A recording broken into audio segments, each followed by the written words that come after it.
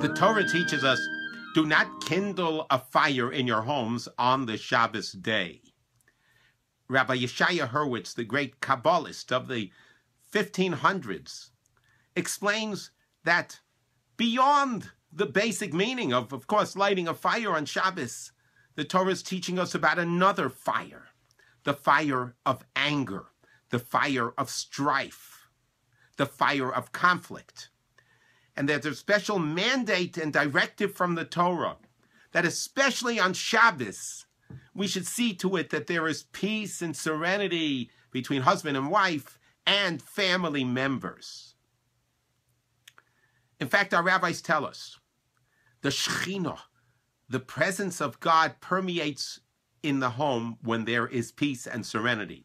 It's like, if there's fighting and arguing and lack of understanding, imagine God, so to speak, knocking at the door and hearing all of the arguments. Excuse me, I got the wrong house. I'm not coming in here. Rabbi Moshe Soloveitchik asks the following question.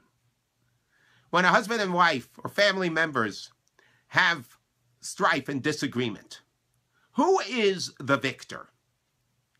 The one who holds their position, or the one who apologizes, the one who looks away, the one who compromises?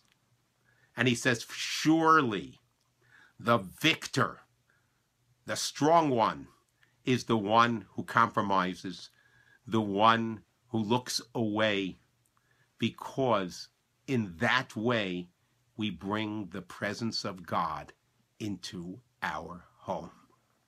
Let us have a peaceful and joyous Shabbos.